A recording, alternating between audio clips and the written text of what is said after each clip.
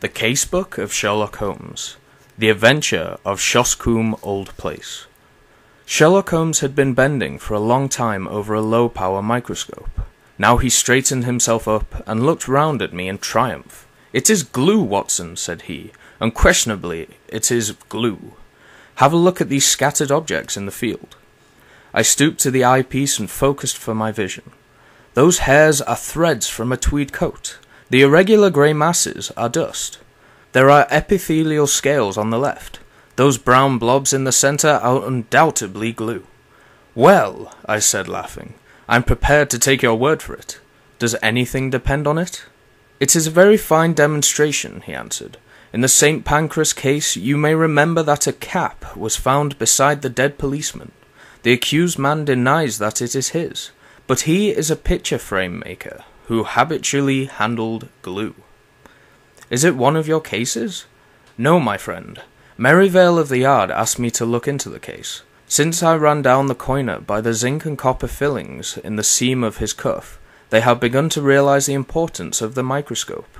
He looked impatiently at his watch. "I had a new client calling, but he is overdue. By the way, Watson, you know something of racing." "I ought to. I pay for it and about half my wound pension." "Then I'll make you my handy guide to the turf. What about Sir Robert Norberton? Does the name recall anything?" "Well, I should say so. He lives at Shoscombe Old Place, and I know it well, for my summer quarters were down there once. Norberton nearly came within your province once." "How was that?" "It was when the horsewhip Sam Brewer, the well-known Curzon Street moneylender, on Newmarket Heath. He nearly killed the man." "Ah, he sounds interesting. Does he often indulge in that way?" "Well, he has the name of being a dangerous man. He is about the most daredevil rider in England, second in the Grand National a few years back. He is one of those men who have overshot their true generation. He should have been a buck in the days of the Regency, a boxer, an athlete, a plunger on the turf, a lover of fair ladies, and, by all account, so far down Queer Street that he may never find his way back again." "Capital, Watson. A thumbnail sketch. I seem to know the man. Now, can you give me some idea of Shoscombe Old Place?" "Only that it is in the centre of Shoscombe Park, and that the famous Shoscombe stud and training quarters are to be found there." "And the head trainer," said Holmes, "is John Mason. You need not look surprised at my knowledge, Watson, for this is a letter from him which I am unfolding. But let us have some more about Shoscombe. I seem to have struck a rich vein." "There are the Shoscombe Spaniels," said I. "You hear of them at every dog show, the most exclusive breed in England. They are the special pride of the Lady Shoscombe Old Place. Sir Robert Norberton's wife, I presume. Sir Robert has never married, just as well, I think, considering his prospects. He lives with his widowed sister, Lady Beatrice Falder." "You mean that she lives with him?" "No, no. The place belonged to her late husband, Sir James. Norberton has no claim on it at all. It is only a life interest, and reverts to her husband's brother. Meantime, she draws the rents every year." "And brother Robert, I suppose, spends the said rents?" "That is about the size of it. He is a devil of a fellow, and must lead her a most uneasy life. Yet I have heard that she is devoted to him. But what is amiss at Shoscombe?" "Ah, that is just what I want to know, and here, I expect, is the man who can tell us." The door opened, and the page had shown in a tall, clean-shaven man with the firm, austere expression which is only seen upon those who have to control horses or boys. Mr. John Mason had many of both under his sway, and he looked equal to the task. He bowed with cold self-possession, and seated himself upon the chair to which Holmes had waved him. "You had my note, Mr. Holmes?" "Yes, but it explained nothing. It was too delicate a thing for me to put the details on paper, and too complicated. It was only face-to-face I could do it." "Well, we are at your disposal. First of all, Mr. Holmes, I think that my employer, Sir Robert, has gone mad." Holmes raised his eyebrows.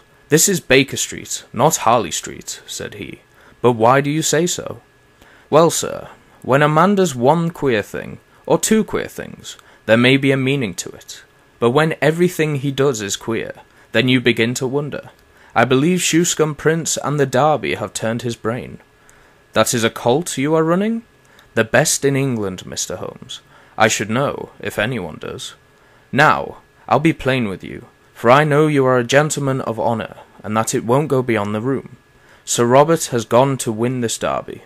He's up to the neck, and it's his last chance. Everything he could raise and borrow is on the horse, and at fine odds too. You can get 40s now, but it was nearer the 100 when he began to back him. But how is that, if the horse is so good? The public don't know how good he is. Sir Robert has been too clever for the touts. He has the prince's half-brother out for spins. You can't tell them apart. But there are 2 lengths and a furlong between them when it comes to a gallop. He thinks of nothing but the horse and the race. His whole life is on it. He's holding off the Jews till then.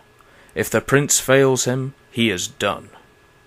It seems a rather desperate gamble, but where does the madness come from? Well, first of all, you have only to look at him. I don't believe he sleeps at night. He is down at the stables at all hours. His eyes are wild. It has all been too much for his nerves. Then there is his conduct to Lady Beatrice. Ah, what is that? They have always been best friends. They had the same tastes, the 2 of them, and she loved the horses as much as he did. Every day at the same hour she would drive down to see them, and, above all, she loved the prince. He would prick up his ears when he heard the wheels on the gravel, and he would trot out each morning to the carriage to get his lump of sugar. But that's all over now. Why? Well, she seems to have lost all interest in the horses. For a week now she has driven past the stables with never so much as good morning. You think there have been a quarrel? And a bitter, savage, spiteful quarrel at that. Why else would he give away her pet spaniel that she loved as if it were her child? He gave it a few days ago to old Barnes, what keeps the Green Dragon, 3 miles off, at Crendell. That certainly did seem strange. With her weak heart and dropsy, one couldn't expect that she could get about with him, but he spent 2 hours every evening in her room. He might well do what he could, for she has been a rare good friend to him. But that's all over too. He never goes near her, and she takes it to heart. She is brooding and sulking and drinking, Mr. Holmes, drinking like a fish. Did she drink before this estrangement? Well, she took her glass, but now it is often a whole bottle of an evening. So Stevens, the butler, told me. It's all changed, Mr. Holmes, and there is something damned rotten about it. But then again, what is master doing at the old church crypt at night? And who is the man that meets him there? Holmes rubbed his hands. Go on, Mr. Mason. You get more and more interesting. It was the butler who saw him go, 12 o'clock at night and raining hard. So next night I was up at the house and, sure enough, master was off again. Stevens and I went after him, but it was jumpy work, for it would have been a bad job if he had seen us. He's a terrible man with his fists if he gets started, and no respecter of persons. So we were shy of getting too near, but we marked him down all right. It was the haunted crypt that he was making for, and there was a man waiting for him there. What is the haunted crypt? Well, sir, there is an old ruined chapel in the park. It is so old that nobody could fix its date, and under it there's a crypt, which has a bad name among us.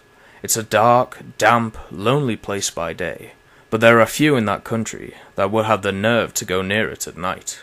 But master's not afraid. He never feared anything in his life. But what is he doing there in the night time? Wait a bit, said Holmes. You say there is another man there? It must be one of your own stablemen, or someone from the house. Surely you have only to spot who it is and question him. It's no one I know.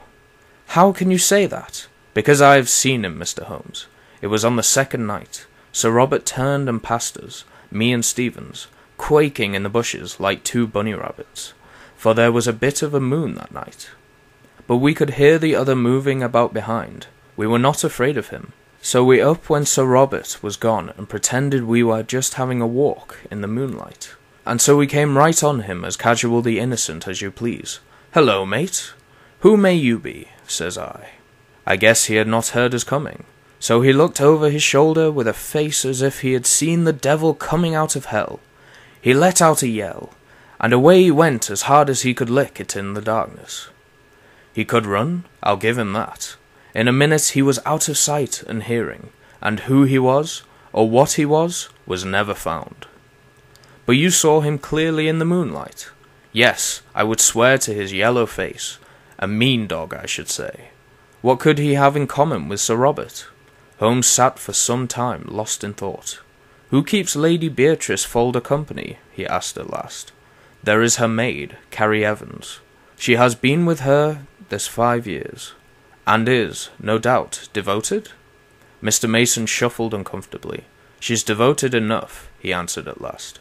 But I won't say to whom. Ah, said Holmes. I can't tell tales out of school. I quite understand, Mr. Mason. Of course, the situation is clear enough. From Dr. Watson's description of Sir Robert, I can realize that no woman is safe from him. Don't you think the quarrel between brother and sister may lie there? Well, the scandal has been pretty clear for a long time. But she may not have seen it before. Let us suppose that she has suddenly found it out. She wants to get rid of the woman. Her brother will not permit it. The invalid, with her weak heart and inability to get out, has no means of enforcing her will. The hated maid is still tied to her. The lady refuses to speak, sulks, takes to drink. Sir Robert, in his anger, takes her spaniel away from her. Does not all this hang together?